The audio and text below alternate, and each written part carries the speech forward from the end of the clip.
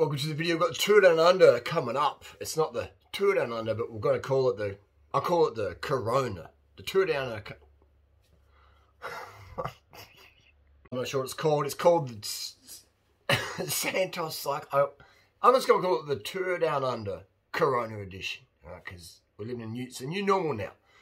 So we've got, for those who don't know, the Tour Down Under has been a bicycle race here in Adelaide, South Australia. The first one was in 1999, and I've seen every edition.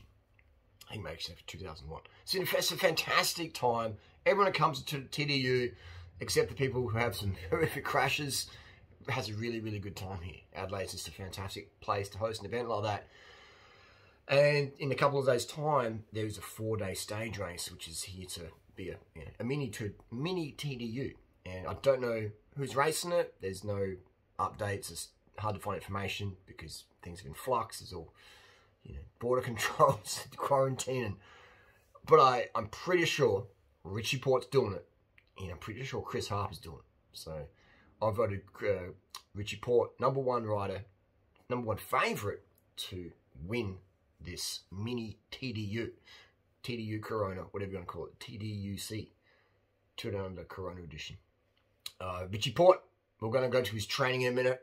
We've also got Chris Harper there. We've got Pogacar, and we've got a few other riders as well. We're going to look at, but I'll put my money on Chris Harper as maybe a factor as well. He does have a bit of a heavier bike this year. He doesn't have his Bianchi. He's on a Chinese disc aero bike, a Cervelo, which is okay, but man, I think riders with good talent like that should be on a 6.8 kilo bike with lightweight wheels, 1200 gram wheels or less, not 1500 gram wheels with rotors on them and stuff like that. But that's my personal opinion there, which all riders agree with, all pro level riders agree with, and all the pro team mechanics agree with, but marketing industry doesn't agree with. So we give the riders what the brands want to sell. But with something like Team Sky, their budget, they're like, we don't really care. We just want to win the race, and we'll supply riders with what's needed to do that. So Richie Porte, he's #1 favourite, lightest bike, most experienced rider in the bunch this race. Correct me if I'm wrong. Definitely the most experienced GC level rider. Loves January. Richie Porte always comes to TDU firing. He's like a Tassie Devil, a tan Tassie Devil. And every time I see Richie Porte out there, I'm like, yeah, he's a factor. And he just comes here just invigorated, looking forward to wrapping up the climbs and stuff like that. So my money's on a Richie Porte for the win. I'm not sure, how his training is going really good, which we'll get to in a second. And so Chris Harper's second. I don't know who else is racing because there's no start list yet. Well, I couldn't find. If you can find a start list, let me know down below. There's no start list for, I guess, a variety of reasons. Or maybe I can't even find that start list. Anyway, let's get to the training. What training it takes to win the Tour Down Under Corona Edition. Let's go over it.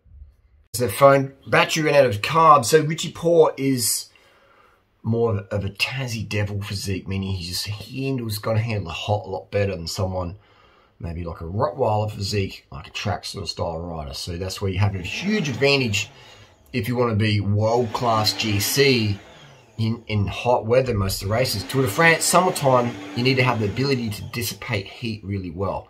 So a Tassie Devil stature rider like Richie, just really, really going to be hard to beat in the hot weather because he just dissipates the heat on these hot South Australian climbs where the sun's radiating at 1 p.m, 2 p.m, and he's getting really hot, like 37 degrees Celsius.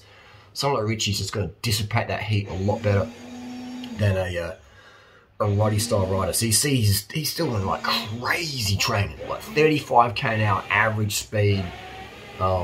There's not much wind going on there, like 80k an hour downhills. His cadence is 86, so he's charged. He is charged. Now, average speed does vary a lot. If you've ever been to Tasmania, the road quality is not so good. So if this average speed was 35k an hour on the flat in Thailand, you'd be like, yeah, cool, whatever.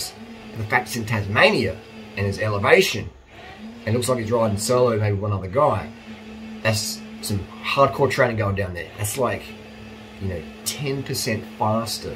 He's training 10% harder than, I shouldn't say 10% harder, he's performing 10% better than the current competition.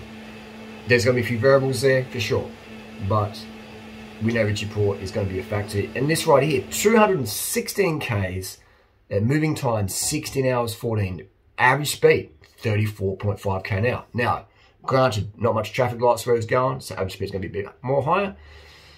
But the road quality Tassie, not the best. It's like chunky tarmac hot mix. A bit warmer today, 18 degrees Celsius, but Strava temperature can vary around. So 6 hours 16 moving time with an elapsed time of 6 hours 45, so about 29 minutes off the bike. So pretty efficient, pretty effective training going there. Again, a max downhill speed, not 80 K an hour, but hey, maybe he's doing a bit of a sprint there on a slight downhill. Who knows? But we see Richie Porte, he's on mid brakes again. He's smiling, he's laughing. I reckon you're going to put some money on the table.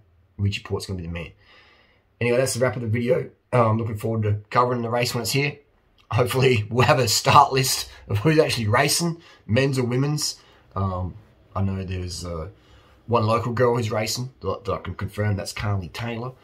She's having a race. So, but other than that, I think there's Annette Edmondson also doing the race. So I know just 2 local girls doing it. I know Chris Harper. We know that Richie Porte's doing it. Who else is doing it? We don't know yet. Hopefully, we'll be updated on the Tour Down on the website. But we're only like, what day is it? It's Monday here today. We're 3 days out and there's no start list. That's unusual. But okay, it's Corona times. It's the new normal.